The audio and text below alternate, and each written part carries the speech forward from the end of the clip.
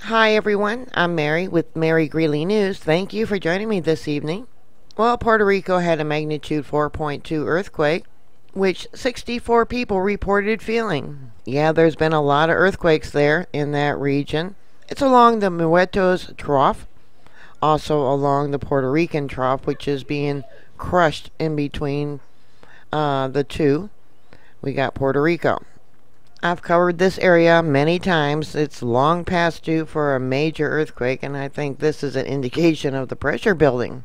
In the last week alone, on the map, and I'll pull this over here, there's been over 369 earthquakes.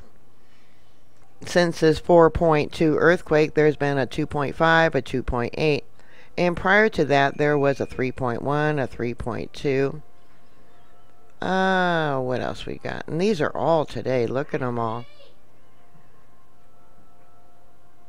Yeah, quite a few, wouldn't you say? Looks like the threes are the largest today, besides the 4.2. This earthquake was felt all across the island.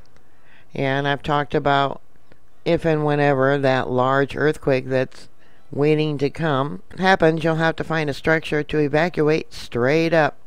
And you'll have the areas along the beaches, along the coast that will turn to quicksand. And depending on the size of the earthquake, it might last anywhere from 3 to 6 minutes. Not much would remain standing after 3 to 6 minutes of shaking.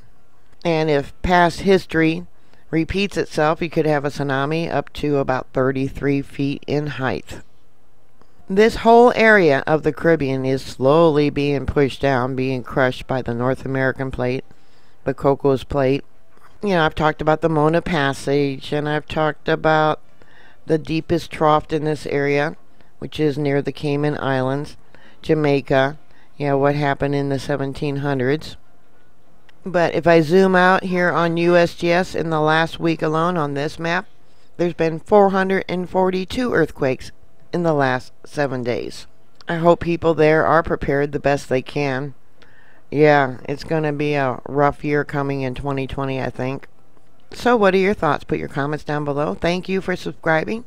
Thank you for your support. Have a very merry, happy New Year. And please don't drink and drive. And I'll talk to you later. God bless you. Bye.